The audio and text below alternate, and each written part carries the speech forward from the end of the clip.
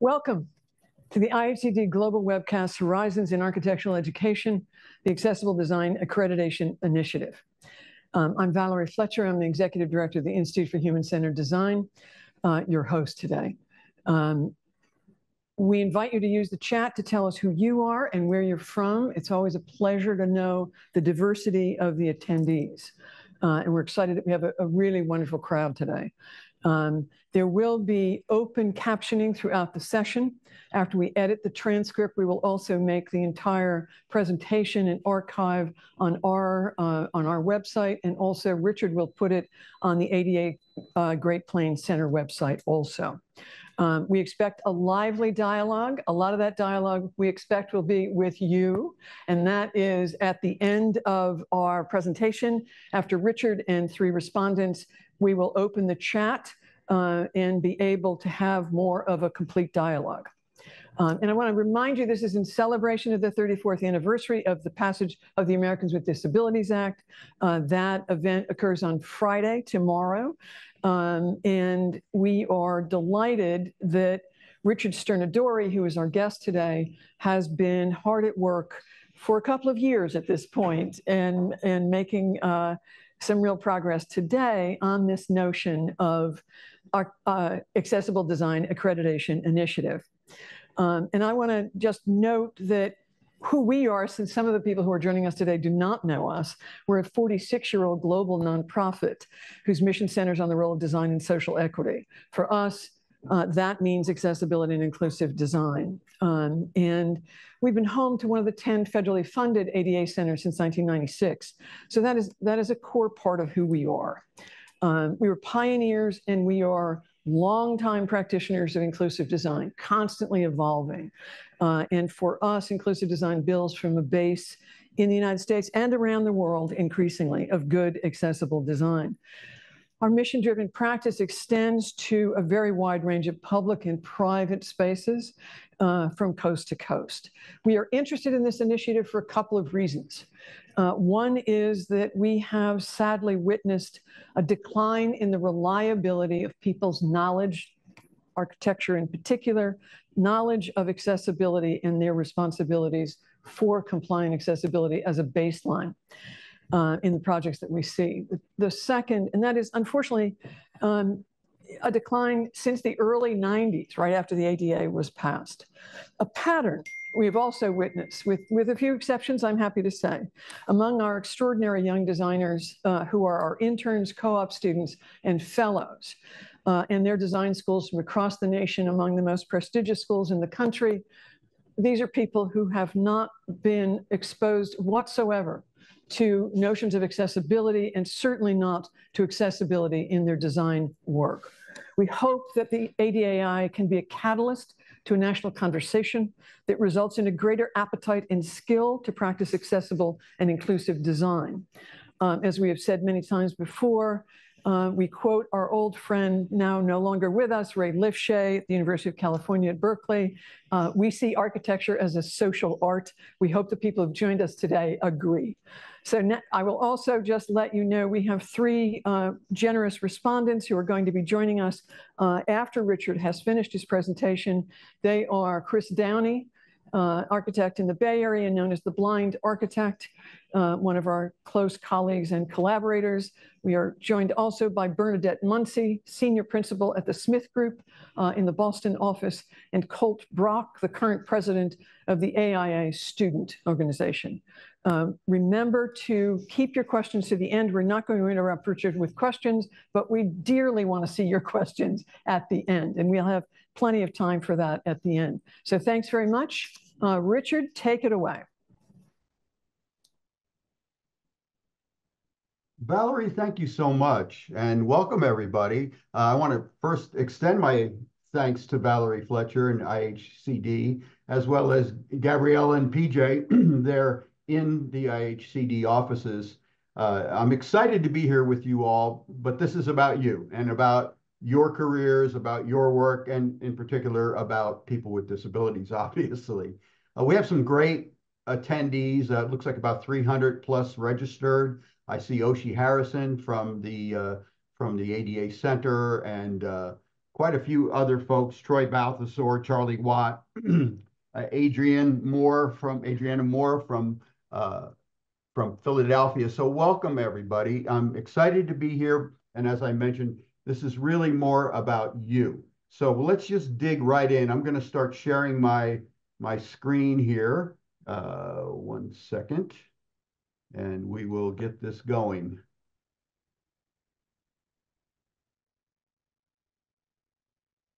There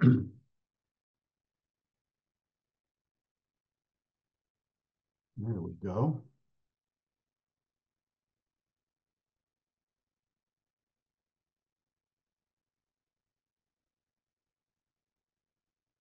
Okay.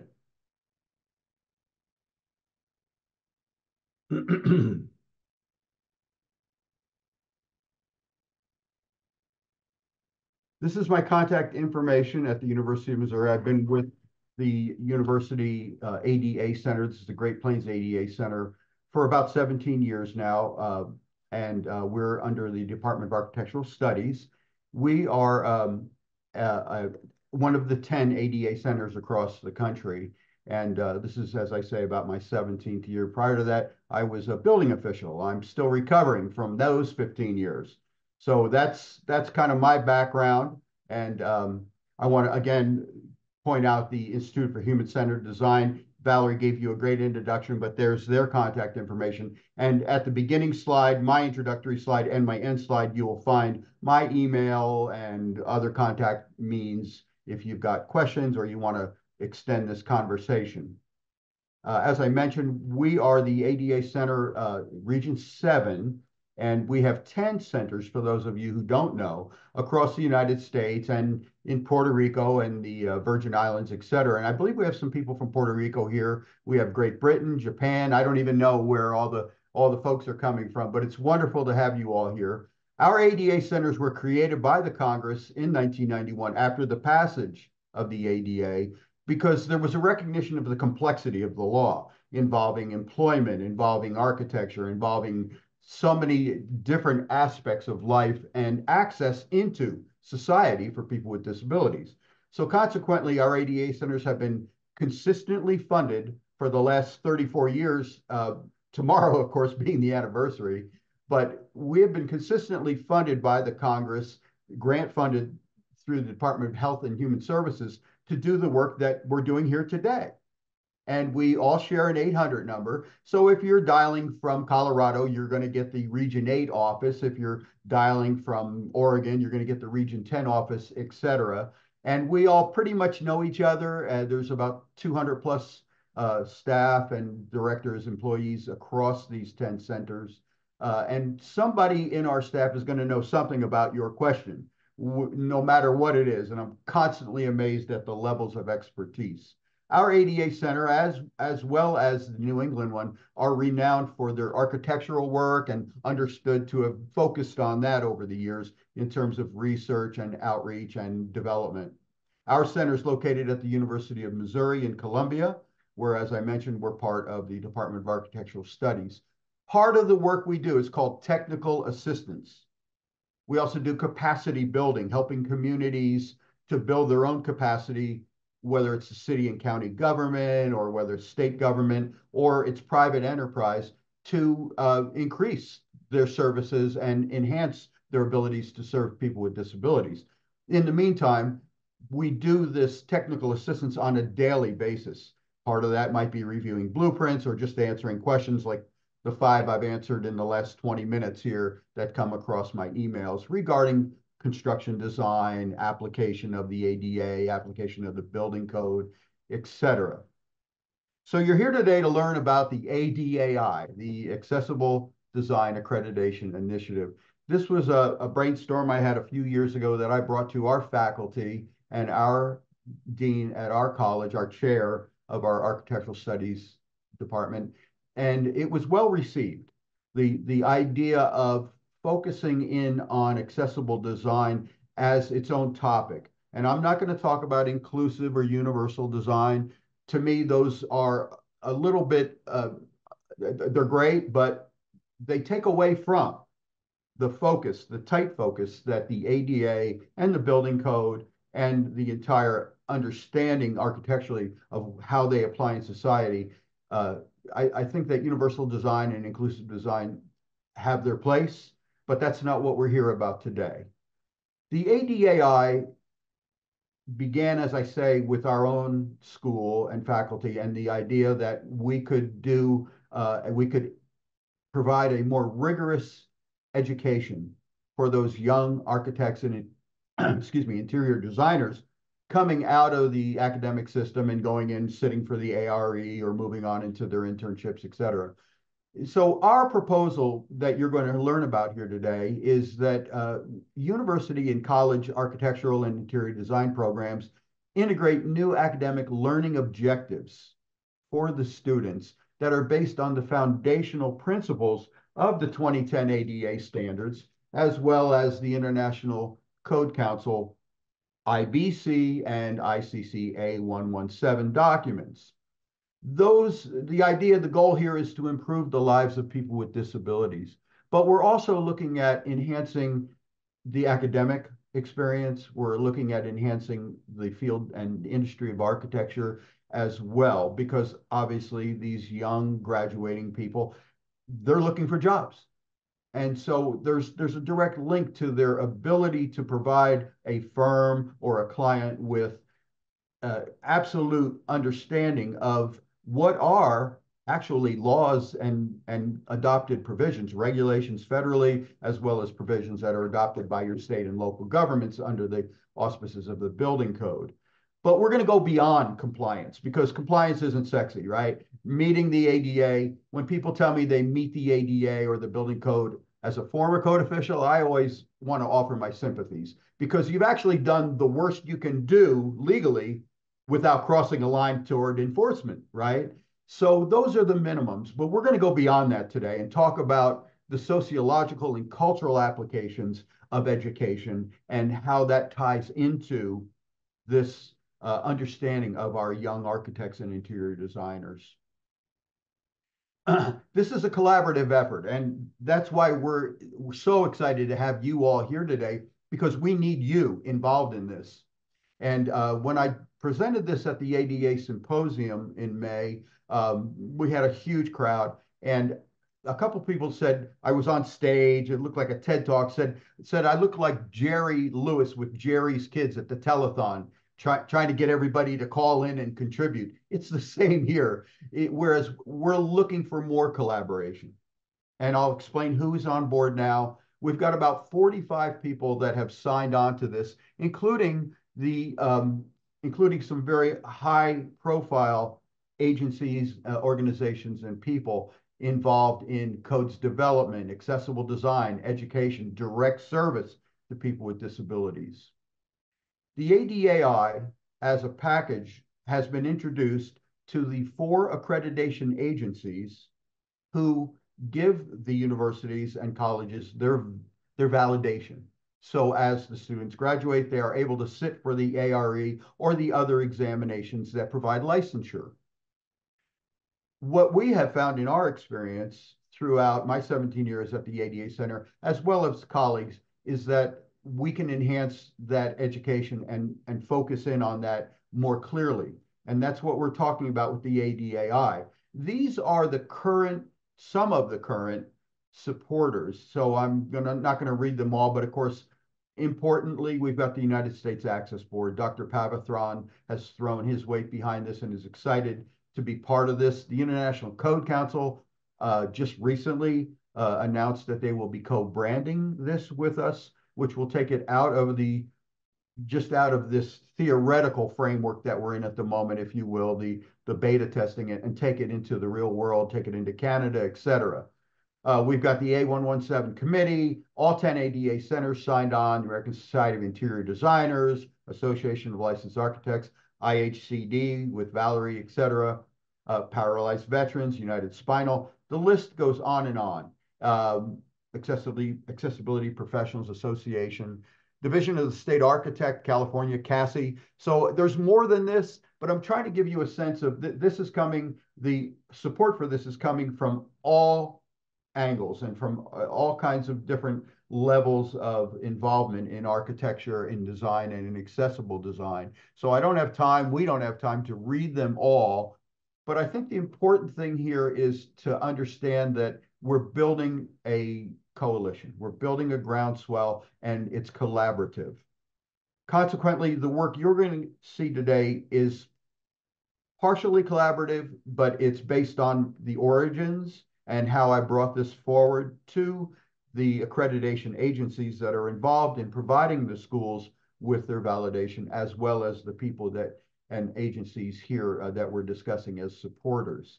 We're hoping that you will consider coming on board as a supporter and more, and we'll talk about that toward the end, how you can contribute and the different means we've got that we're still developing.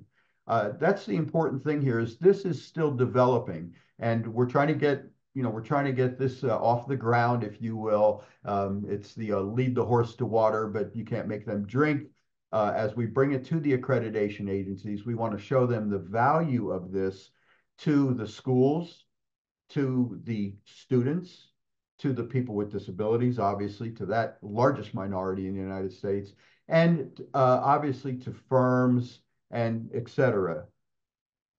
So as I mentioned earlier, we at the 10 ADA centers provide technical assistance as well as other services. And as part of our DHHS grant funding, we keep track of those services every quarter and report them quarterly to the Department of Health and Human Services in what's called the OMS database system. It's not worth knowing about that. But as I began to recognize some patterns in my own technical assistance day to day over the years, I began to realize that I'm getting questions from highly seasoned professionals that in fact seem to me to be pedestrian or to be questions I would not expect from licensed architects or seasoned professionals about accessible design. And I was also getting them from young graduates and people starting out in firms and others in the industry or related industries. So we report quarterly to our federal grantor, and I saw a trend. I took a 6-year period and I actually boiled that down a couple of different ways for some of the charts that are in front of you here. For those of you without sight or with sight impairments, this is a chart showing the contact methods across a period of time. I actually think this is probably just one quarter based on 170 phone calls, 49 emails like that, website outreach. And then the second chart here shows the primary contact role of the persons reaching out to us for technical assistance. So as I mentioned, we do this quarterly. And as you can see, individuals with a disability in this particular quarter represent about 29% of the technical assistance that was outreach. And I had one this morning, as a matter of fact, regarding design of hearing systems from a person who is in advocacy for the hearing impaired.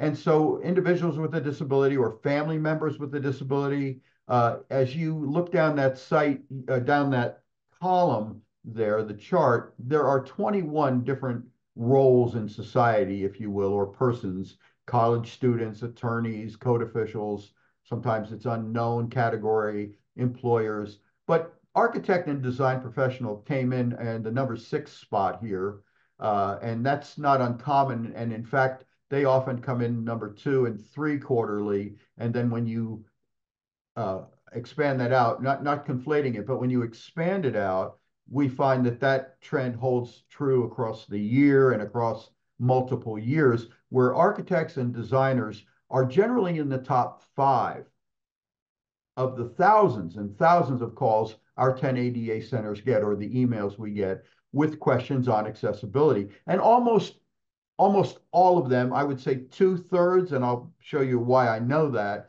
are related to design. And what we see in this case, I believe this was 2022. I don't have 2023's data yet, but this is coalesced data from the 10 centers.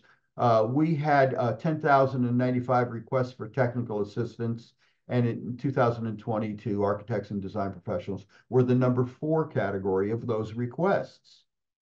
And, this is data. It's a little bit boring, right? Data is always dry. Research is always dry.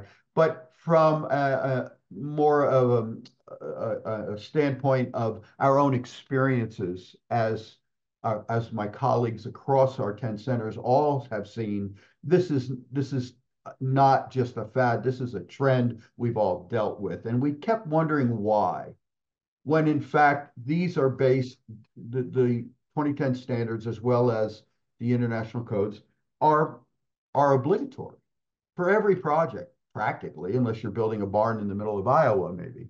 So consequently, we wondered why it is and what's going on, why it is we're getting questions that sometimes are, I'll tell you, some of the questions we get are, what book do I open? Where do I find the information? Which is a little bit scary after 34 years of the ADA being in place. So moving on to the next slide, I'm showing you some of the standardized topics that we deal with. And you can see here, in this case, in 2022, on this chart, facility access was the #1 topic.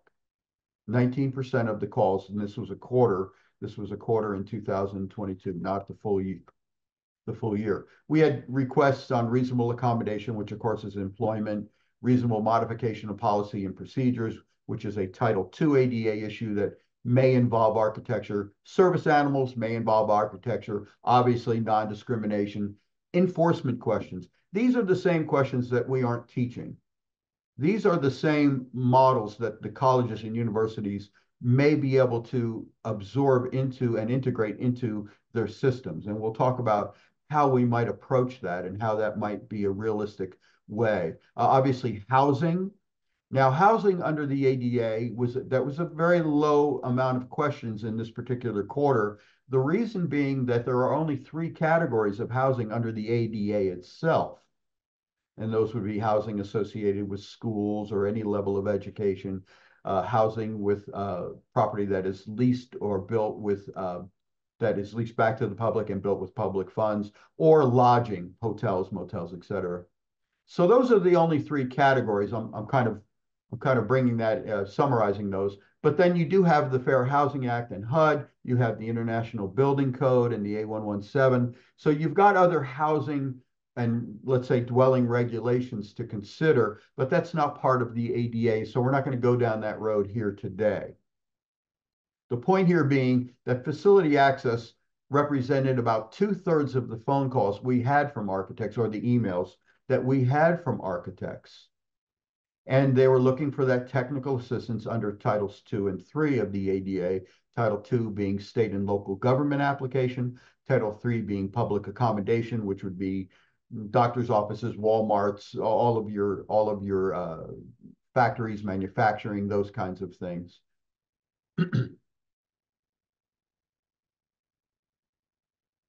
So 2/3 of the technical assistance provided to architects, 68%, more than 2/3, that was the topic, excuse me, facility access. And then within that, we drill down even further in our reporting and get into what's called information or complex information.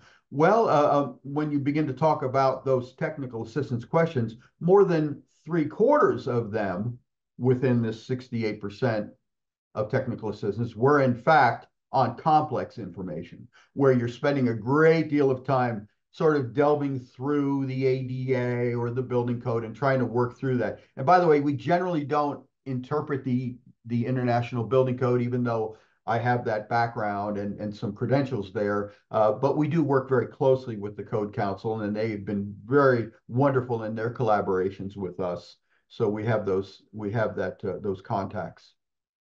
And why, I'm showing you data and I'm talking about sort of our experience as technical assistance wizards across the United States. But when I saw the Hunters Point Library project and lawsuits for a $43 million project built just 5 years ago, so 30 years into the ADA, it really set me off. wondering how could we have allowed, and how could the design team, as well as the building officials or the building department responsible for the review of blueprints, allow for some of the discrepancies in access to this brand new building, gorgeous building with a gorgeous viewscape of the city of New York. And you can see on your slide here, there are 3 photos, and the one on the right is a series of 3 tiers of bookshelves and study corral that are only accessible by a set of stairs. Now, in this photograph, there are books on those shelves, but in the more recent photos, those books have been removed. The response of the library was, oh, we'll send someone from the library staff to browse for you through the books. Okay, it's Title II.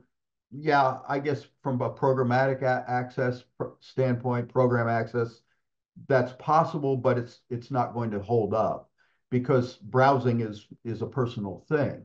And you're not going to be able to browse for me as well as I can browse for myself, right? And so browsing is not something, a service that I think would be very effective and might not hold up if there were litigation brought forward on this particular design. And that's exactly what happened. Litigation followed. And this is not the only shortcoming in the building or in the design. And we don't have time to go into all of it. But this, to me, represented sort of the keystone in the arch, or the kingpin. If this could collapse, then what else is happening? Because here we have a very renowned architectural firm. We have a high-profile building paid for by tax dollars, and very exciting building and exciting location, and a public building, no less, that isn't allowing public access to several areas. That shouldn't have happened. And our goal is that we diminish that possibility by educating upcoming architects and interior designers. Because the realities of their learning objectives in school right now may, and I'm going to emphasize that word, may include some exposure to the 2010 ADA standards, or the ADAG, you hear it called, and to the International Code Council documents, the building code and the A117, but it's may include. So as I went through my master's, I had 2 weeks out of 16 on codes and standards at that time. And this is no reflection on our current department, but I had 2 weeks out of 16 on codes and standards. And during those 2 weeks that we covered codes and standards, we just were given some cut and paste charts out of the codes about fire ratings and height and area limitations in the design. We had a couple of issues with wheelchair access like that in bathrooms and exiting, and that was about it. If you had asked me as I was graduating, where do I turn to get answers for compliance, just minimum compliance, I could answer you as a former code official, but I could not answer you as a student. So these are pivotal documents, and they're minimum standards, but they have a significant role in society for people with disabilities. And I believe that that role after graduation needs to be reflected before graduation. The significance and impact of the role after graduation is not matched by most curricula. I can't speak for all schools. There are some great schools out there, and I'm hoping a lot of them are joining us today, and we need you. But how we get there is falling apart. As Valerie mentioned earlier, we're seeing a decline in accessible understanding. And I think that the trends I've shown you in some of the recent graphs and tables validate or verify that. There are some critical questions, and these are some of the questions that we get from licensed designers. And when we talk about learning objectives within the schools, I think these are questions that need to be included in the curriculum, questions that need to be understood by the students. And so we're getting out of compliance issues so much now, and we're talking about that overview, that 40,000-foot view of the industry itself. And that would be, what are the federal ADA and model code standards. Again, where do I find them? What are the books? Who are those authors? Where do they come from? What's the origin? How do I establish compliance, and who's the interpreter of compliance? Is it the local code official? A lot of students don't know that it might just be the DOJ or the Office of Civil Rights, or it might just be your local code official. How are the model codes developed and enforced? How are the ADA accessibility standards developed and enforced? Where do the students even find these documents? What are the major topics and themes in the standards? And that's foundational. That's where we're going to go when we talk about learning objectives. We're going to touch base and begin to delve into those topics and themes that are, let's say, universal, fundamental, and foundational, and will not change, regardless of the adoption of any particular edition of the building code, or regardless of if the Access Board and the Department of Justice revise this 2012 standard. It won't matter, because we're talking about the reality of experiencing a building with vision impairment and blindness, or in a chair, or with other mobility devices or impairments, or with hearing impairments, chemical sensitivities, etc. What are those thematic experiences for people using your buildings and facilities and sites? That's the key. So how do we get to that? And what are the differences between these two standards? Because they're not really fully harmonized. There's a harmonization committee. It's been around 22 plus years. I've worked with them on and off. They're still busy. They're still at work. And I can tell you the meetings last 4 or 5 hours going through minutiae you wouldn't believe. But that's how it has to go. And what are the issues with religious entities and private entities? There's a difference there. How do these standards that we're talking about impact licensure for these graduates, the firms themselves, the careers, the long-term careers, litigation to the firm, and the projects? And then finally, how does accessible design, most importantly, impact the lives of the end users of the buildings, which may not just be people with disabilities, right? So the realities of these built environments is that you, as a designer, for those of you who are designers, have to juggle about 500 pages. So the 2010 ADA standards on the left side of your screen here, the white and black document, is almost 300 pages total, whereas the provisions in the International Building Code and the A117, the accessibility provisions of Chapter 1, 2, and 11, 10 and 11 of the building code itself and the A117 are approximately 200 pages total. Can you teach 500 pages in 4 years of academic education? 1 year, 16 weeks? That's the question. And obviously not. And we don't expect that. The ADAI is not intending to delve into that level of minutia. There is no single curriculum that could cover all that material. And furthermore, what's the impact on the university or the college and the program itself? And we'll get into that, because that's the critical point here, is how is this integrated into existing curricula? So this is our approach, and we'll dig into it. I'm showing you 2 slides here. When I talk about those 500 pages of both the federal standards and the building code, we are talking about, again, I'm going to use the word minutia. It's the best word, right? We're talking about floor plans, charts. We're talking about elevations, graphs, ratios, graphics. We're talking about dimensional characteristics. We're talking about text. We're talking about advisory notes. We are talking about such depth. I've taken these next 2 slides. I think there's about 30 some odd slides. It's just a screenshot from another program I teach. The program that you're looking at, this is just, I don't know, 30 some odd slides out of about 490 of a full day program teaching the 2010 ADA standards to their fullest depth that I have in my capacity.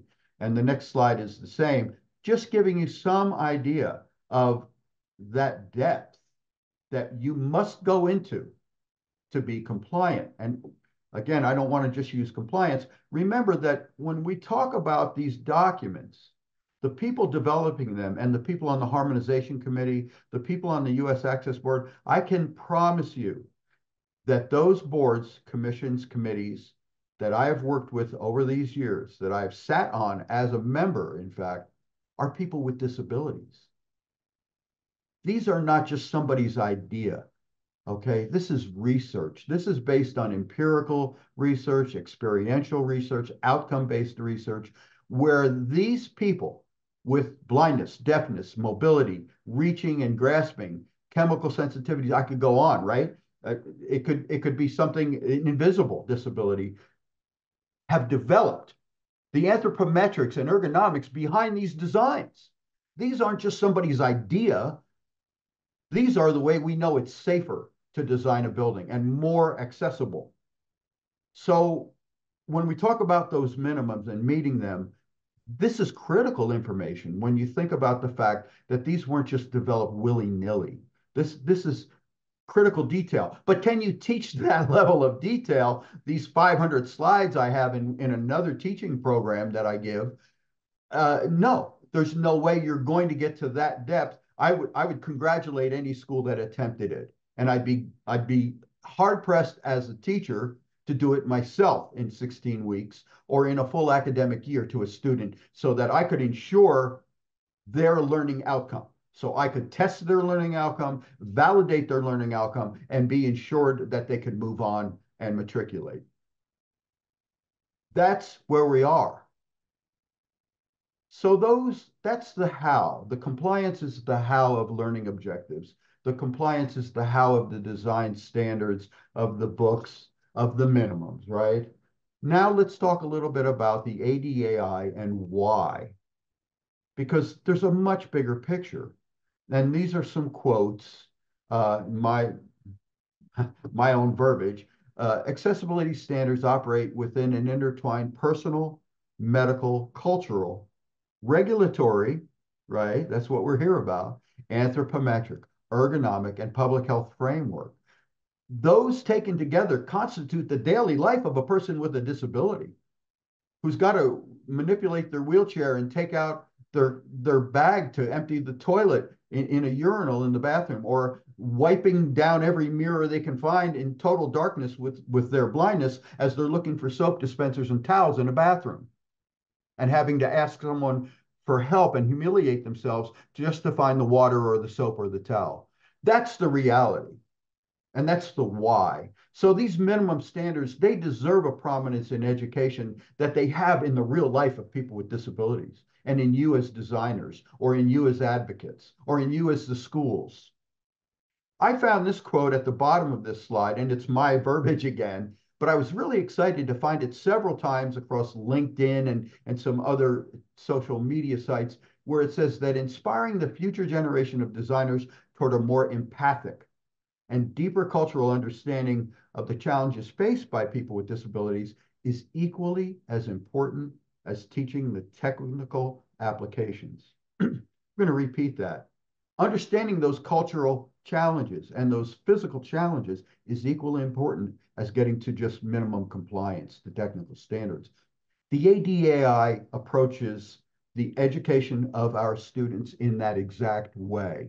We're not saying just teach compliance. We're saying teach the foundations of compliance and then bring students empathically into the world.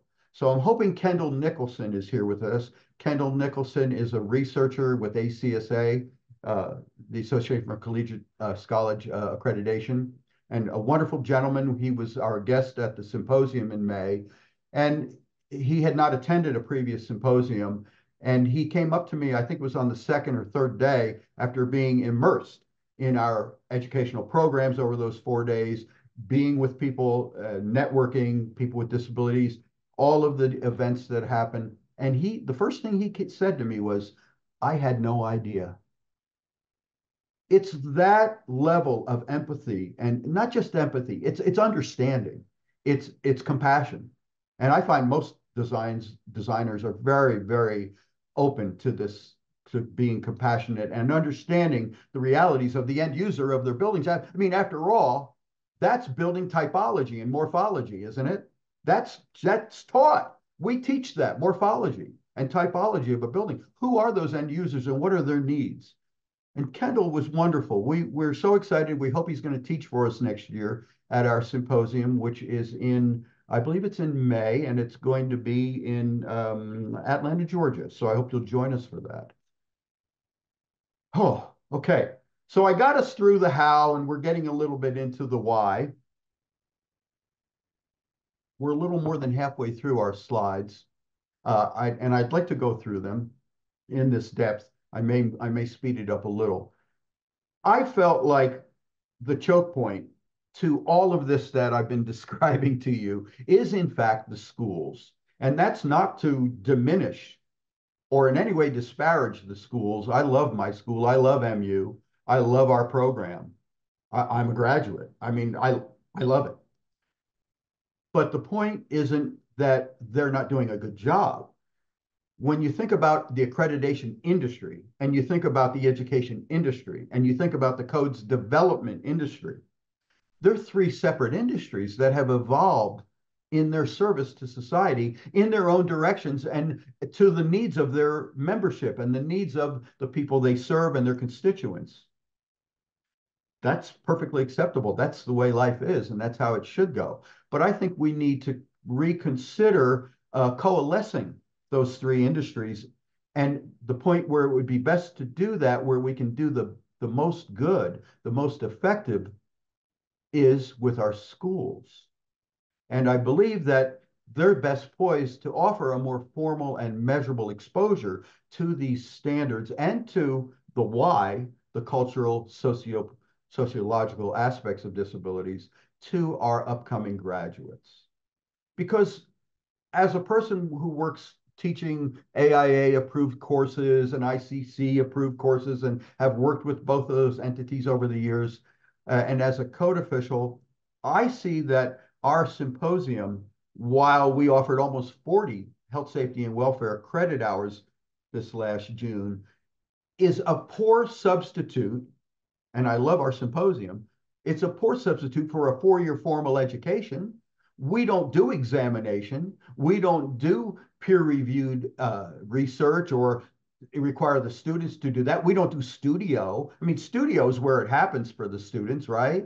Studio in architecture is where the magic begins and where their personality and what they believe in about design comes forward. We don't teach that, and we don't test them, and they don't get 4 years of focused curricula when they go to, let's say, an AIA 2-day event or 3-day event, or even our symposium, or today. So getting those credits and keeping up with licensure, obviously critical, obviously wonderful. We invite and welcome all education, no matter where it comes from, but it's falling short in terms of what we could be doing with our schools. Those condensed and sporadic educational events are just not a substitute. Okay, kicked that dead horse enough, didn't I? So within Studio, ADAI learning objectives are critical. I think Studio is where a lot of it happens, and thanks to Valerie for helping me understand and pointing that out and helping me sort of parse that out. Because as we get into the guidance of how we might approach this with schools, this is going to be the critical, I think, one of the critical aspects. Because Studio is that uniquely positioned offering, or if you will, event in academia that allows the students to begin flowering their own perspectives and passions. And maybe it is disabilities, maybe it's not. It may be their interests in a certain project. But the ADAI is focused on both that how and the why, the compliance and the humanist side of this. So a teacher who has the skills and abilities, a mentor at a university or a college, can bring a tighter focus during Studio, and that can be paired with, let's say, plan development and even plan review during Studio. That might include other students in the cohort and beginning to work together to understand how accessibility could have happened better or is in fact being really addressed, not just from a minimum standpoint, but maybe even from a universal or inclusive standpoint. With that deeper empathy and understanding of that matrix I expressed earlier, medical, personal, sociological, architectural, that matrix and that framework that people with disabilities live within every day, understanding that will help a student and help a university program to better address the needs of the end users, people with disabilities in this case, right? And that can be applied as a reimagining, or a student can begin to first think about the site, the environment, the project brief, the potential constraints on a project, the typology, the opportunities based on form and function, not just style. So when I was a code official, we would review blueprints. And I did that for a lot of years. I was a certified plan reviewer, I was a certified code official. My plan reviewers in my department, oftentimes what we would see would be a whole series of prints, and you'd look at your cover sheet of your documents, and you would eventually find a plan sheet, a code conformance, or a code sheet, sometimes it's called, where the designers would have laid out the building, plumbing, mechanical, electrical, maybe it wouldn't be the ADA, it might be the building code, however, and they would have laid out exactly what, where you'll find what and what documents and what standards they reference in those different codes. We often found that accessibility was an afterthought, as if you were doing Mylar overlays and you design the whole building and then you go, oh, by the way, accessibility, yeah, we need to do, let's not forget that. Let's add that in now. My approach to it is really more like, let's start with that and let's be inclusive with that education during all of the other education that architects have, which is substantial and ongoing, obviously.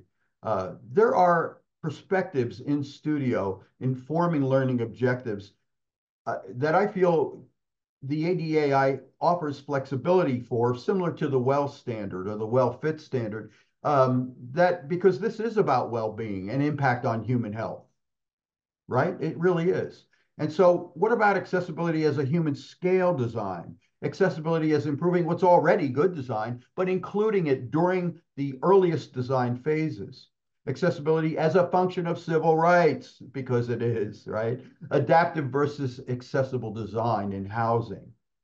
Now, I don't want to go into housing too deeply, but then you can take that same idea of performance versus prescriptive accessible design. There's nothing constraining you to use this book if you can meet the performance standards. Accessible design compliance on local and federal levels, aging in place, extended care in housing and employment centers, and then ways of thinking about accessible design, which can include inclusive, universal, accessible design approaches, and then breaking it down into things like existing facilities, alterations, and new construction. These are perspectives that I think need to be brought forward for the students. How do we do that? So now we're going to get into the meat of this a little bit, and then we'll get into the obstacles that we still face because we are still in development on this. This is a project. This is a project in development. And so what I did was develop to write what I call the best practices guide. It's right now about 11 pages is all, but it's a draft. And it's the idea of capturing those fundamentals I mentioned of how it is to experience a building with, let's say, a vision impairment. What are the foundations of both documents, both of those how compliance documents, and then how do we apply that in school, and how do we begin to think about that as educators for our students or as designers themselves, right? So the learning outcomes, well, let me back up. That best practice guidance, I'm going to show you a little bit of it, introduces students to those foundations that include human, legal, technical, ergonomic, cultural, medical, etc. And remembering that those are in fact developed by people with those impairments. They're not arbitrary, but they are minimums. The learning outcomes that we're going to hope to present in the future in the schools through collaboration with the 4 accreditation agencies are a viable comprehension of the underlying principles of accessible design and what interacting with a site or a facility or even an element means. And we're endorsing those accredited metrics of how and why of designing those facilities for people with disabilities. The best practice guidance is modeled on the 10 chapters of the 2010 ADA standards for accessible design. I needed a framework in which to begin to coalesce both the building code and the 2010 standards. I needed something where I could begin to pour in all of the recipe, all of the ingredients to come out with a recipe for those foundational systems that are never going to change. I shouldn't say that. We're certainly seeing AI, we're seeing technologies, robotics, et cetera, et cetera. We're seeing a lot of changes in architecture and in medical approaches to accessibility and in the lives of people with disabilities. But I can tell you that from the end user standpoint, there's a lot of things that will never change. So the content of the foundational principles of the best practices guidance includes both the ADA standards and the ICC Building Code and A117 documents. Those foundational principles represent the basics of interacting with those sites, facilities, buildings, and elements. And rather than attempting to teach all of those charts, tables, graphics, et cetera, that I showed you in that enormously complex educational program I have of almost 500 slides, we instead are looking at giving the documents of that 40,000-foot view of the overarching topics, chapters, and purposes of those chapters. Here is a screenshot of the cover page of the best practices guide. Actually, I'm going to take that back. This is not the cover page. This is really just this is getting into the document at the beginning of it. And it says, the Accessible Design Accreditation Initiative is a methodology for developing a broader understanding and more robust application of accessible design principles within the professions of architecture and interior design. I won't go into and read this whole thing, but going on to the next page, I will show you the 10 chapters here. I've taken the 10 chapters, as I mentioned, and coalesced on a very cursory level each of these chapters and the elements within the two documents, the building code and the ADA standards, into project administration, into scoping. In other words, when and how many do I do of this toilet or this water fountain, scoping. The building blocks, the floors, accessible turning radiuses, et cetera, et cetera. The building blocks, the larger marbles, the accessible routes, site and building elements, parking, ramps, et cetera, plumbing facilities and elements, one of the more larger and complex chapters, communication features, elements and principles.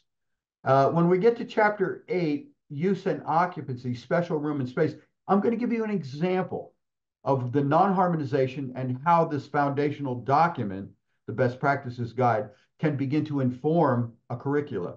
So the ICC model codes right now list 10 occupancy classification as well as 26 subcategories. Imagine. So that's quite a few, right? What do we have? 5 assembly, we have 3 or 4 institutional, we have 3 or 4 educational, we have business, we have separate assembly, separate business. So you have these categories and subcategories of how a building is used and who's going to use it, occupancy and use group. Okay, that's the foundational issue, and that's an important one to teach to our designers, but that's not in the ADA standards. The ADA standards covers accessibility, but covers the chapter 8 is special rooms and spaces.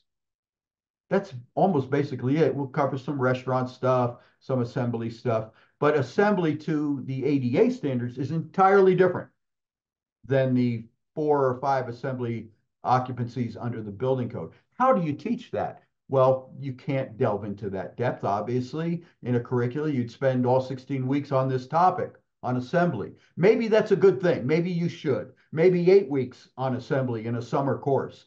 But the point being that this is what we're going to run into. These are the choke points and the obstacles that schools will face. Built-in elements, it's just like it sounds.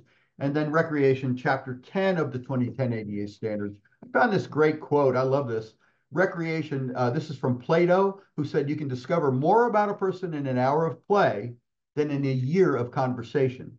And I think that's really amazing and absolutely true. And if Bill Botten is with us from the Access Board, salute to Bill on your retirement. Congratulations and wonderful job on developing Chapter 10 that never existed before the 2010 standards and putting it into a usable format and understandable format that takes into account how important recreation is. Because recreation is not about how big my muscles look or how far I can run. It's about longevity of life. It's about having buoyancy in the water of a swimming pool or spa that you don't have in your wheelchair, and experiencing that loss of gravity for just a short time while you're swimming, or about extending the life of a child, or the sociability and learning outcomes and education of a child in play, because it is learning for children. This is pages, I think this is pages 2 and 3. This is where I begin to take those 10 chapters, project administration, chapter 1, and I coalesce the information from chapter 1. Students gain exposure to the scope, applicability, and enforcement dynamics between the ADA regs and the ICC model codes. Manipulating the two standards for a project is pivotal to professional success, to risk reduction, project timetables, and other firm client considerations. And then we get into what we should expose the students to, the mechanisms of using the model codes in conjunction with the ADA standards. You can't have one without the other now. You can't have accessibility for accessible means of egress without both documents. You can't have door and corridor width, occupant loading factors. All of those things are found only in the model codes, but apply to the 2010 standards and are referenced over and over. So that's project administration example. Scoping, again, we get into a lot of questions that are in both documents, but are maybe slightly different, and sometimes they're well harmonized.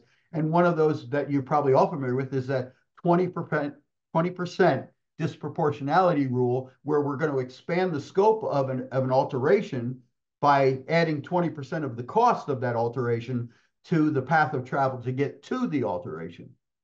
That's one of the biggest questions we still get from licensed professionals.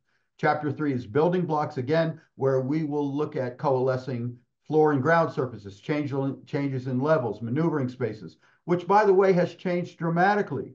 Maneuvering spaces, accessible routes in the building code now, if most communities have adopted the latest editions of the IBC and A117, they're going to be using the work from Dr. Steinfeld's study, the SUNY New York State University study on anthropometrics, wheel device anthropometrics that Dr. Steinfeld piloted.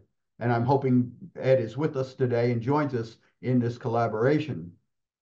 That study has expanded the size of wheelchair footprints, the turning radiuses, the T-turns, the size of corridors, the 90-degree turns. It goes on, folks, and it's not harmonized with the 2010 standards. So as a designer and as a student, you're going to need to have both documents in hand and understand both and how they apply to your project. That's pretty complicated. Chapter 4 is accessible routes, same thing. So here I've given you just a very brief draft of the best practices guidance and how that might inform on a foundational approach and educational format, the learning outcomes of any curricula. Because as I mentioned, there is no one single class that could serve every school. Every program is different. And the accreditation agencies all have different metrics for measuring those schools and validating their system, their faculty, their program, etc. So I'm showing you here a little repeat of project administration. I won't go through that. Scoping, again, this is what I just talked about. Chapter 2, scoping. Chapter 3, building blocks. Also throughout this best practices guidance, I've provided what I'm calling the take-home message, which might be similar to the advisory notes in the 2010 standards, or in the building code. We have advisories that take the intent and the plain English. What were the committees thinking? The people with blindness, the people who are experts in measuring the anthropometrics of the use of a toilet in a room and reaching for a grab bar or a shower control. What were their thoughts and intentions in the provisions and the minimums? So I've created these take-home messages throughout the best practices guidance that takes into account and explains where we get to these things, such as Dr. Steinfeld's study from 2009, the Domino's Pizza versus Robles LLC and Lucky Brand versus David New lawsuits that occurred regarding accessibility of websites. Huge topic. We're not teaching those. So there are obstacles for the schools, as you can begin to see, I think, here. What is the type of program or licensure being offered by the school? What are the expectations and interests of the students? How do you integrate this ADAI into your existing credit hour constraints? 120 credit hours, add a master's degree, now you're up to 180 maybe, add a PhD, what are you up to? So integrating your ADAI into that is going to be difficult for some schools. Just finding the room in that math, in those credit hours, will not be easy for some schools. Some may already be doing a lot of this or some of this, but it still needs to be validated and verified by ACSA, NAAB, CEDA, those groups, and CARB examinations, et cetera. Integrating that ADAI into the curricula, determining what's workable and what might need to be revised in the current curricula. What are the knowledge, skills, and abilities of the faculty themselves? Are they ready for this? Can they bring this to a student in such a way that the light bulb goes off for the student and it turns that student on? They get that passion, that bliss to stay up till 3 a.m. to finish a blueprint or to finish a studio model that in fact captures their passion about accessibility the way I did. What are the expectations? What are the systems by which the school is accredited? Because again, some accreditation agencies, pardon me, will use quantitative and others use a more qualitative approach to understanding how a school works and graduating students who are ready for their examinations and licensure. What are the expectations of the parents who are paying for this a lot of times, right? The alumni, the donors. There's a political reality to schools. And then sitting for those examinations. So you see, these are some of the obstacles that we are facing, that schools are facing. And how can you help? I don't know how you can help. You know how you can help. If you've paid attention, and I hope you have a better idea of your networking, of your colleagues, of your understanding of this industry than I do in some aspects. And you can maybe reach out, as Valerie reached out to me and said, Rich, let's do a webinar. And you know what? She reached out to me on late Friday night, just 6 days ago, and to put this together. That's amazing to me that we have almost 300 registrants in 6 days, and just a great, hopefully a great program to bring people into the fold here. We're building a movement. We need to have conversations with the schools themselves. Landscape architects I've totally ignored landscape architecture. I've ignored housing because this is enough of a task right now. As this coalesces and as this hopefully becomes part of the accessibility accreditation, or pardon me, university accreditations, we can begin to integrate those other disciplines such as landscape architecture into this project or process. But we need you to distribute this information. This webinar will be available, recorded and available to you to use over and over and to distribute. I'm glad to meet with your groups and discuss it with them.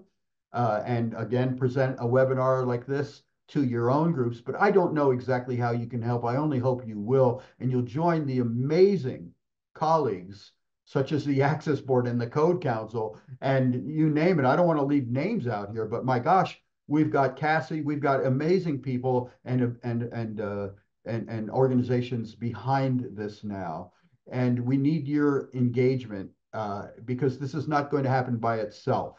This will die on the vine if we don't keep up with it. So how do you do that?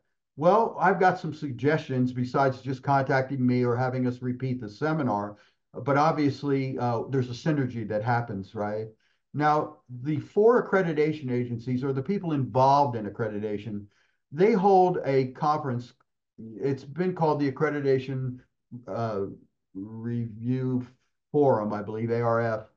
And it's generally every 5 years, but I think with COVID, It should have been this year if it's a 5-year cycle, but it may be next year or even 2027. I want to go to that. I want to be invited to that. I want to bring the ADAI to their agenda, because that is where the accreditation agencies and the ICC and the AIA and all the big players involved in university curricula, involved in accreditation, involved in codes development, involved in disability design, in fact, come together and review what are those accreditation protocols and standards, and then revise them.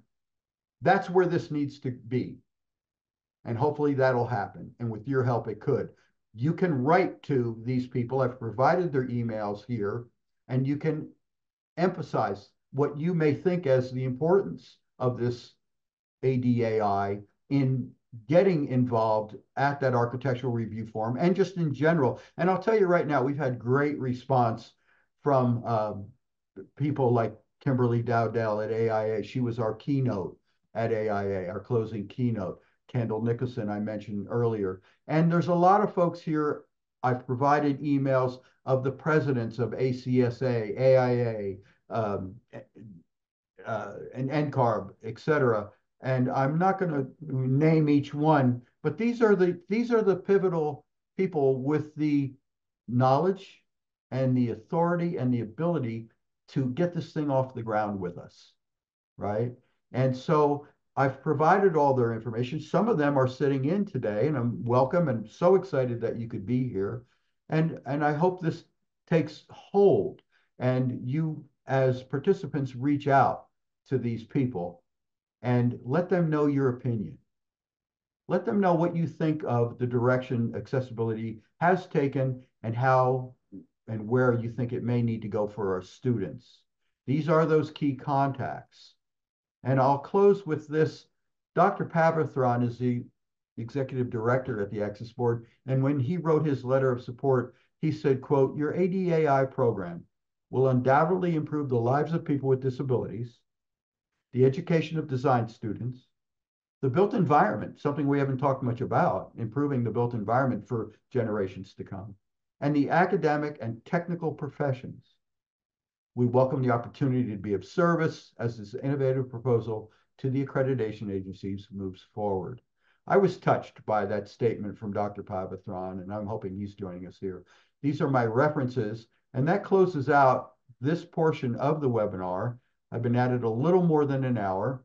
There is my contact information, and I don't know if we can leave that up and we can move forward with it up there, or I can just close it out, in fact, because you'll be able to get this in other ways. And I'll stop sharing now, and we can pick it up with our panelists and with Valerie.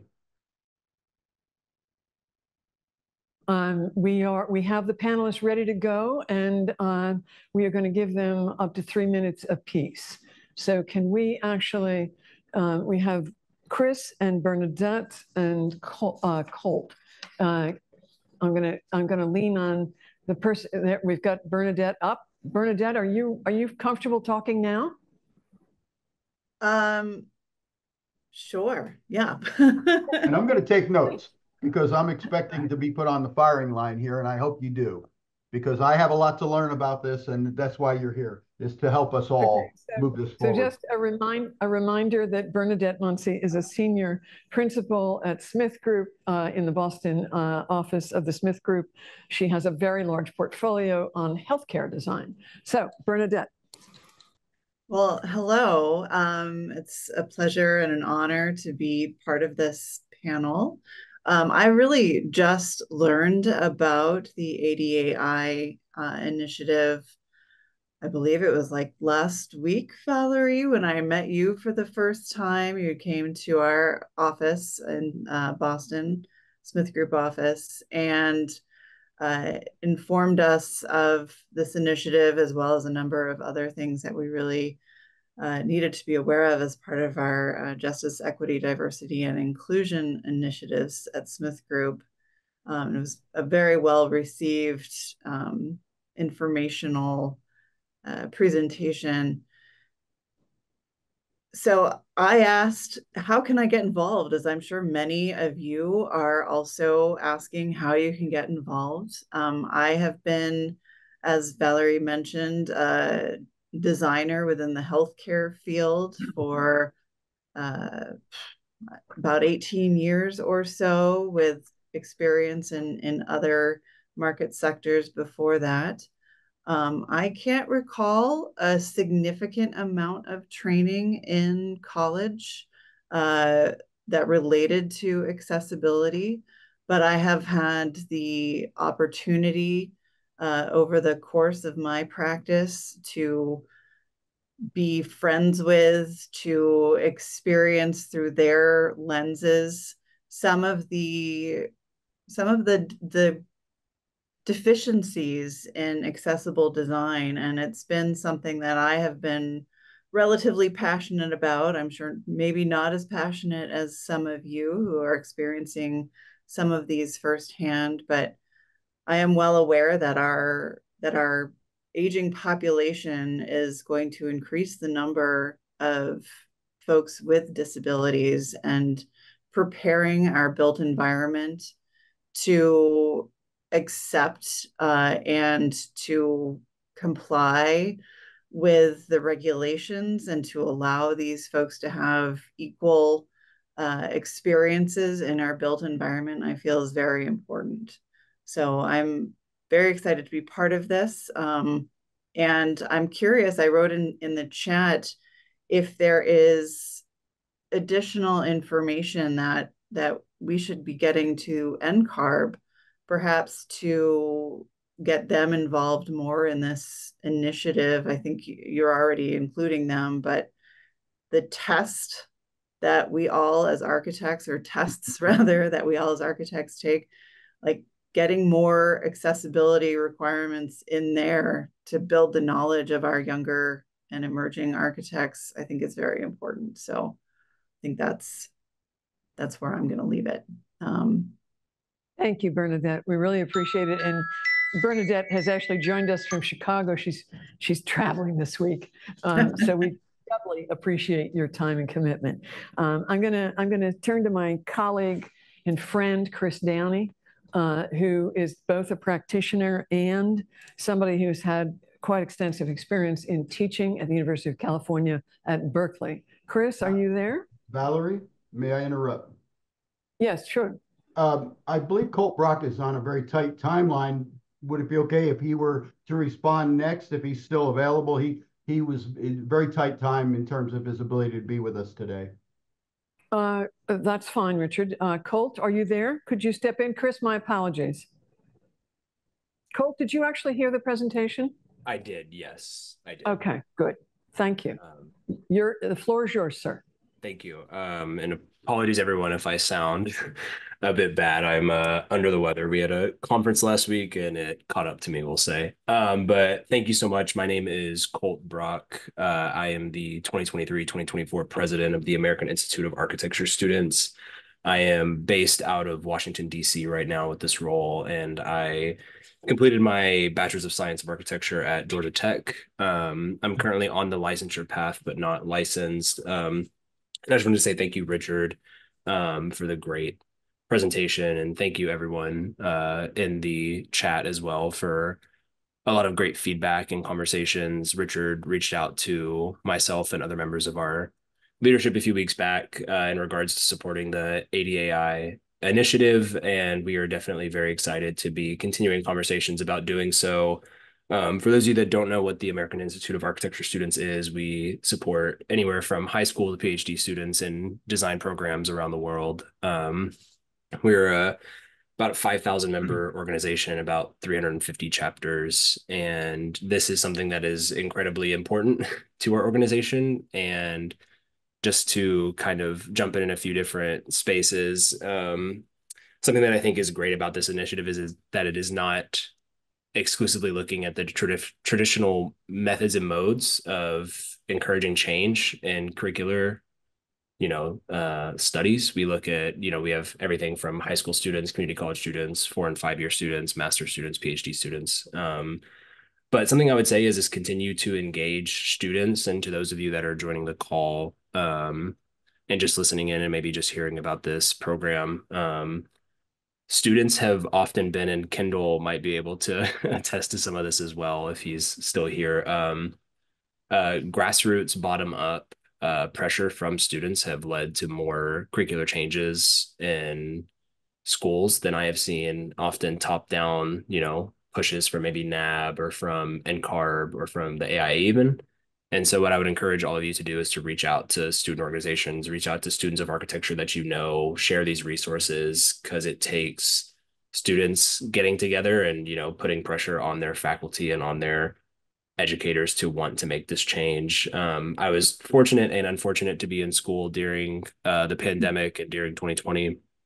And um, with all the things that took place, especially during 2020, the changes that we saw in regards to social justice and design came almost predominantly from the bottom up. And I think there is a lot of momentum and a lot of work already being done in the space of accessibility, but we need to get it in front of students and have them pushing it forward.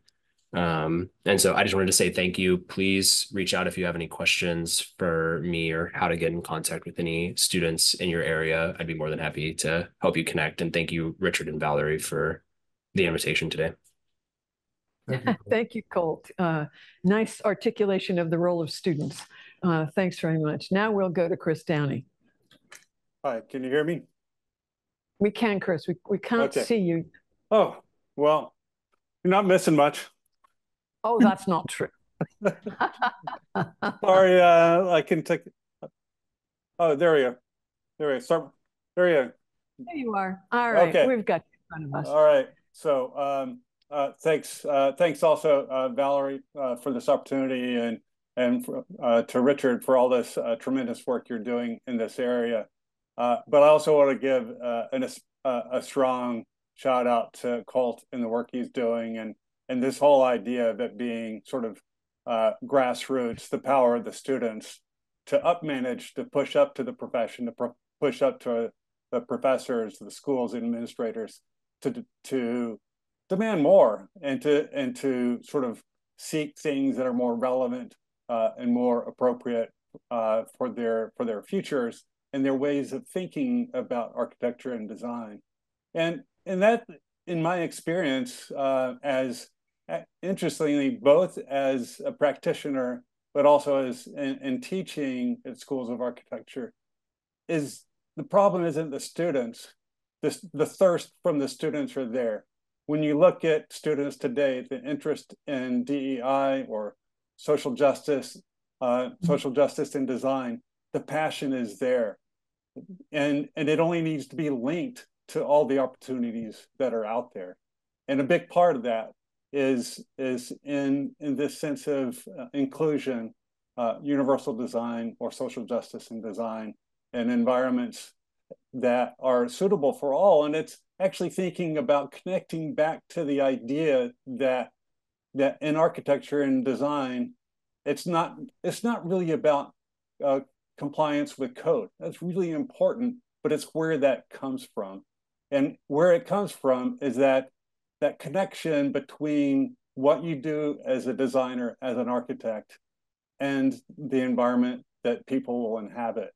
And in that, you can think about how a person with a disability isn't disabled in the environment until a barrier is put in their way. And who's responsible for those barriers? The designers. So with that, there's a direct impact, there's a direct connection and connectivity between our work on the drawing boards or on the pad, on the display screen, and the environment in which people occupy. And there's a real power in that. It's a power that our academic institutions don't necessarily embrace. In the power of the students, whether that's the student chapter of the AIA or NOMAS or whatever, is to push up and to expect more from the profession, which might mean new and different professors. I am so tired of hearing about studios that have been run that are going to take into consideration ADA, and then it's mentioned once or twice in a studio setting early on, and then it's done for the semester. Done for the quarter. and to really trying to find those professors and empowering those professors within the curriculum to really make a real difference. And I guess in closing, I'll end up where I thought I was going to start, which is a tie back to something that Richard said early on about making it sexy. And I was reminded of a time I was last fall. I was at dinner with a niece and her husband in Boston, and she was reading. I'm blind. She was reading off the menu to me, and the start of the menu was sexy starters. Guess what was the first thing under the category of sexy starters? Brussels sprouts. Who could imagine Brussels sprouts in the headline of sexy starters? And that's something about thinking about how you can make it sexy, how you can make it appealing, how you can get people, you can give it a sense of gravity of people wanting to get to it, be engaged with it, participate in it. And yeah, as Richard said, you can't learn all those 500 pages, but you can embrace, you can develop that passion to want to do it, to know where to turn, and to know how to ask the right questions and find the right answers and build that right, and imagine that powerful, inclusive, socially just environment. So I'll leave it there. Thank you. Thank you, Chris. Really appreciate it. So we've heard from our respondents. It is now time to turn to our audience. There's still quite a crowd out there, and we've had an incredibly rich discussion going on chat. People have had a load of things to say, and I promise we will actually save that and make that available to the participants, because it's a rich collection of ideas. Among those ideas is actually a reminder and sort of an urgent push to make sure that landscape architecture is included, that it is critically important. And I think this is partly an emphasis on the public realm, and making sure that there is a non-negotiable baseline that everybody understands. And I think there's a number of people who've been very passionate about the role of thinking about people with sensory limitations, particularly people with hearing loss and who are culturally deaf, and the importance of embedding those things not as an afterthought, but as something you plan for from the get-go. And I think that's very seldom done. And I think there's been an interesting set of questions about incentives such as design competitions, which always get a tremendous amount of attention. We need to be thinking about that. We did those years ago, but have not done one in a long time, and it might be time and attention well spent. Looking at some of the things that folks are talking about, somebody has suggested developing a point system for accessibility. They're suggesting something akin to LEAD. I think if I might just interject, one of my worries is I think that part of the disconnect of people engaging, designers engaging with the idea of accessibility as intrinsic to good design is the just tell me what I have to do response, which I find deadly and unattractive to designers in an extreme way. We don't get to good design, and I think we need to be very careful that we've already got a load of standards. What we need to do is really embed an understanding of implementation and use of those standards for the purpose of good design. It is not ever going to get far with just tell me what I have to do, which I think is one of the unfortunate byproducts 34 years after the passage of the ADA. God knows we need to know where to look, but just tell me what I have to do has basically a message that my brain is turned off, just direct me. And I've not met a designer yet who actually has an appetite for that method of design. And I think And I think there's been an interesting point here, Gail Ressler. Can we start to understand the design we aspire to is for everyone, not just people with disabilities, in quotes, which smacks of othering? And I think people with disabilities know that the standards focus on a kind of subset in people with disabilities. And there really needs to be an understanding that everybody doesn't self-identify. This really is about the human condition. But this baseline, this in the United States, you know, we work globally. In the United States, I have been very proud that we have a robust infrastructure to support accessibility as baseline compliance. And I think that is an invaluable asset. And I think that's something that we need to be proud of and make sure that we're doing. I have a comment here from our current Inclusive Design Fellow, Paul DeFazio, a recent MArch graduate from Rice. He's interested in the initiative, and I wonder about it as a piece of broader reform currently happening in design programs around disability. Is this initiative an ally to other progressive reforms within design education? And if so, how? For example, design approaches that come out of critical disability studies, which Paul is very much engaged in. Disability is a part of DEI. You may know or not know that federal policy over the last 4 years has actually had accessibility as part of diversity, equity, and inclusion, though it is often ignored. It is also for folks like us that spend a great deal of our attention in the cultural community, particularly with museums. It is the commitment of the American Association of Museums that it is DEAI. And I think we really need to make sure that everybody's aware of this. Valerie, I might add to that. Please, Richard. The AIA has categorized in their new strategic plan, when they talk about accessibility, the term they use is other underrepresented groups. When we talk about othering, that gentleman's comment earlier about othering, and you brought it right down to the important point of the basics.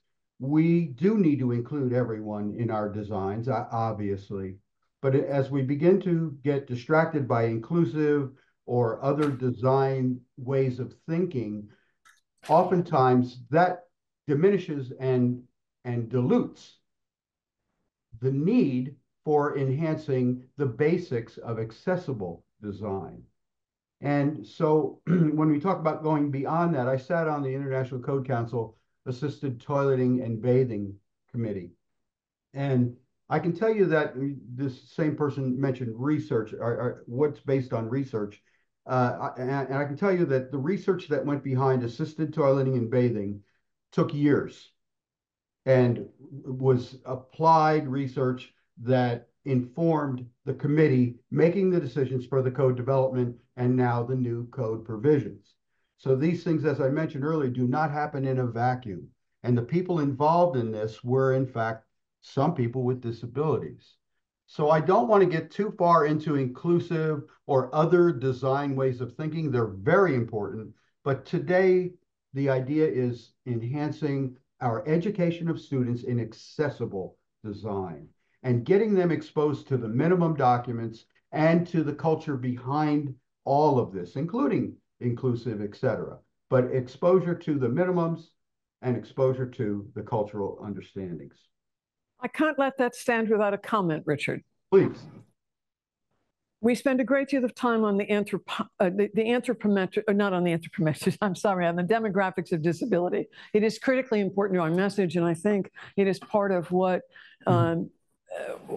Bernadette heard from us last week. And I think it's really important to recognize who we are not paying attention to in the current standards. We recommend absolute compliance, non-debatable for accessibility. That is a floor, but it is a floor that does not heed the reality of today about the experience of disability. And the reality of the intersection of race and culture and disability and gender and sexual identity with disability cannot be ignored. Instead of 1 out of every 4 adults, it's 1 out of every 3 adults. We have the highest rates of disability in communities of color, particularly low-income communities. I am not willing to forfeit the significance of those realities in today's America. So I respectfully disagree, sir. I appreciate we had this conversation earlier, so I knew this was coming. Valerie, I'm obviously the question is how much can you bite off and chew in an initiative? So here, bringing the ADAI forward is the first step of that ground floor non-negotiable, right? And then you can take it beyond that into the cultural domain of anything you want. But there's a cultural domain and a sociological application to disabilities as well. I'm not, again, this is not meant to disparage any other approach to DEI, because we've already got states like Texas and Georgia and Florida all trying to kill DEI at our universities. I was on our EDI commission at the University of Missouri, and I was on the state of Texas Society of Architects EDI commission.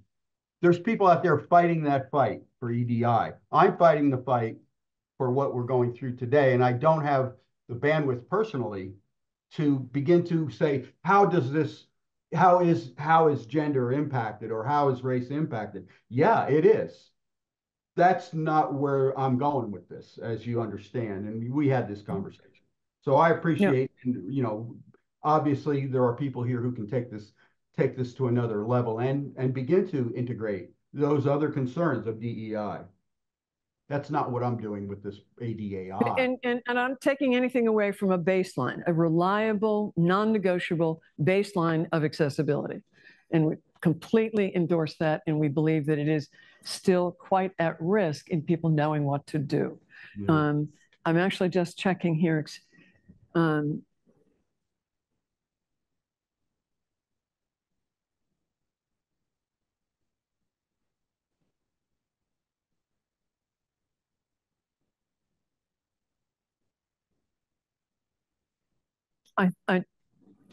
I actually am going to let my board member, Sally Levine, an architect and professor of architecture. The initiative is to create an architectural culture that wants to design for the greatest number of people possible. Then the ADA is of interest. I think, Sally has been a practitioner on the architecture side as an academic and on the interior design side. And I think we've seen in some ways more embrace on the interior design side, and that's not what we're talking about today. But I think that the conversion opportunity there has already occurred. And I think we need to be looking at, we need to be persisting on architecture and on landscape architecture. I'm seeing Richard Scaff is saying to everyone, art access is not a baseline. I'm not sure what Richard means. Can you play that out a little bit, Richard? I am saying it's a baseline for going beyond compliance with accessibility standards and codes. Richard Scaff from San Francisco. It's mandatory, and I hate to use that word. I like non-negotiable. Somebody else used a different term. If you want your project approved and you want to meet the minimums and you want to get your building permit, you want to get your loan from the bank, whatever it is, you're going to have to meet them. That's all I mean by baseline. And I'm not sure what Richard means. I think you've responded to it. And I think for us, it means that there is still work to be done to create a world that works for everyone and that gives people the kind of facilitating environments they need to thrive. And a lot of people have joined us today who are stressing that if this is going to work, people with lived experience of disability have got to be part of the learning, and they've got to be part of the education process. And Sarah from St. Louis stresses, accessible design is about options and choices. That is really the overarching goal of this work. And, we talked about an ad hoc committee, getting a lot of the players together here who are involved, and that may still happen. And absolutely, persons with impairments, disabilities are critical. Nothing about us without us. This is not going to move forward in a vacuum for people with disabilities. It's going to move forward with people who can contribute from an end user standpoint, to understand. Chris Downey was our keynote at our symposium in Denver, I think it was, Chris. And he made that point very, very clearly to our symposium attendees and participants that none of this is going to happen without direct input from people who understand it from their viewpoint. Marcia Maz is a good example, who's been highly, highly contributory into the program itself to up to date. We have an anonymous attendee.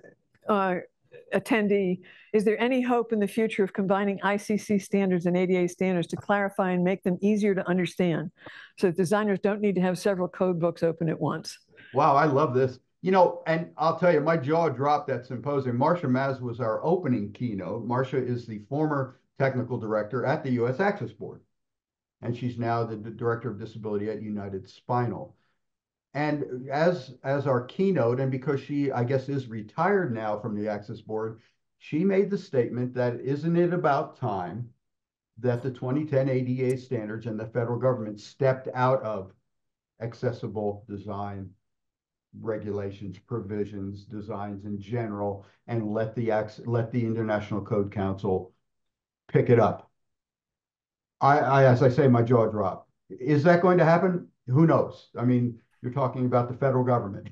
But the ICC meets several times a year, votes annually, revises the documents annually, republishes every 3 years for the building code and every 5 for the A117, much more dynamic. And certainly have, as an example with HUD, if you use any of the modern building codes, I think 2009 forward, you automatically are in safe harbor with fair housing now. So there's a good example of how that might work. So I want to hop onto that one because this is something that I've been curious about as well.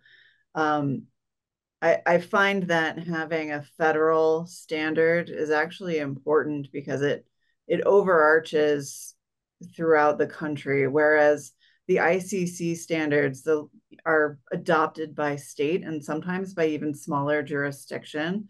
I recently did some code review in the state of Illinois and found that there's at least one city in the state of Illinois that still uses BOCA from who knows how long ago for their building codes. And so having that federal standard, I feel is important. But what I think would be more helpful is to update the ADA standard to the more recent research that the ICC A117.1 is at. You mentioned the anthropometric study that was done by Dr. Steinfeld, and I don't understand how we can still be utilizing a standard federally that was based off of a study of like 40 individuals using wheelchairs in the 1970s, where the technology, the mechanics, the variety of disabilities and disability tools have changed so much. And I know this is probably not the forum for that, but I feel very strongly that we should be designing to a more modern and updated standard than we currently are, for sure. Well, the Access Board has to deal with politics, and their work and the DOJ go through the Office of Management and Budget, which can take years. When Dr. Pavathran took over the board 6-7 years ago, I asked him that exact question, and their focus at that time was getting the new public rights of way accessibility guidelines, the PROAG, out and revised and out. Now that just happened, and that took 6 years. So they can't move as quickly as an organization like the ICC. And, you know, again, where this goes, it's anybody's guess. But I agree with you, Bernadette. We're working from a 1945, 1950 standard on design.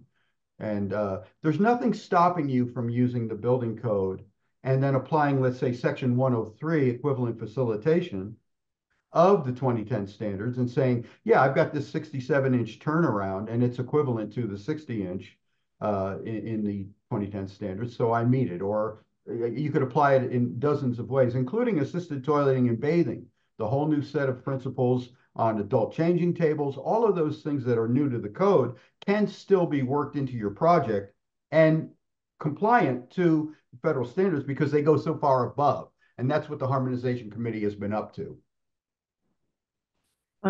I want to let Richard Scaff share with us his thinking when he said not just baseline, and I think it's a different understanding of the term baseline. He is making a point that I meant that all of the state and federal standards and codes must be met, not just those codes and standards that provide basic access. That was not in any way what I was talking about. I was talking about a floor upon which you can go beyond it.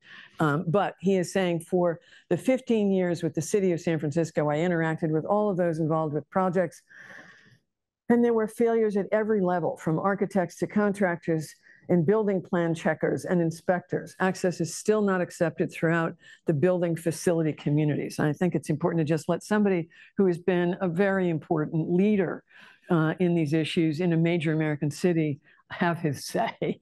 Another couple of people are basically just longing for more participation and for people to recognize that demanding this in government, demanding it in local government is something that also can make a difference.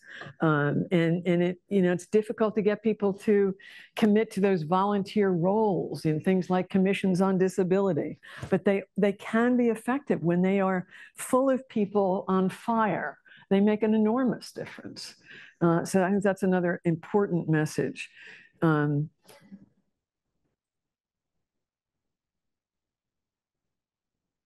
Here's somebody who's saying the key, I believe, to access is to increase safety, show respect to people with disabilities, and improve mental health so that people with disabilities are welcomed in all communities. These are challenges I've endured as a disabled individual. I mean, I think that people feel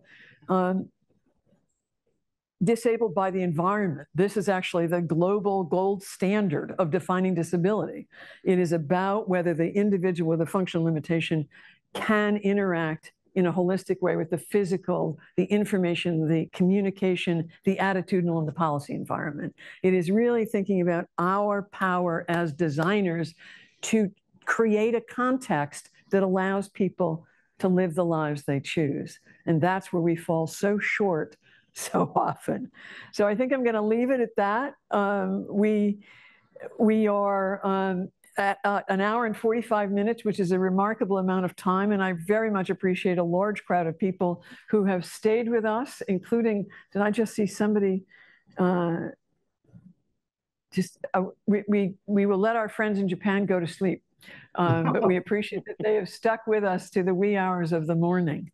And thank you all. We will share this whole presentation will be available as an accessible webcast posted to our website when we can edit the transcript. But we will also share with you this fascinating conversation that has been very active throughout the session today on chat. So we really appreciate it. And actually somebody, this may be something that we want to leave it with. Somebody is basically talking about if you want to get something done, convince people it's the right thing to do and then give them credit for doing it.